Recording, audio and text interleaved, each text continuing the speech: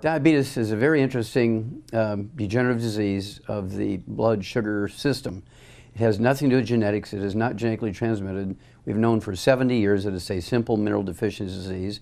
And regardless of age, type 2 diabetes, which makes up 98% of the diabetic population, I would get them on all 90 essential nutrients, 60 essential minerals, 16 vitamins, 12 essential amino acids, 3 essential fatty acids, and throw in what we call the secret sauce, sweeties, and it has the minerals that are missing when you have type 2 diabetes.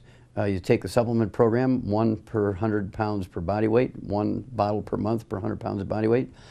That's 3 a day per 100 pounds of body weight. And you take your fasting blood sugar each morning before you medicate yourself, and as your blood sugar drops, you reduce your medication as you've been taught to do by your doctor.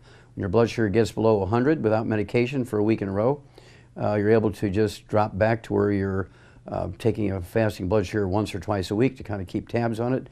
But it is not a genetically transmitted disease, easily remedied.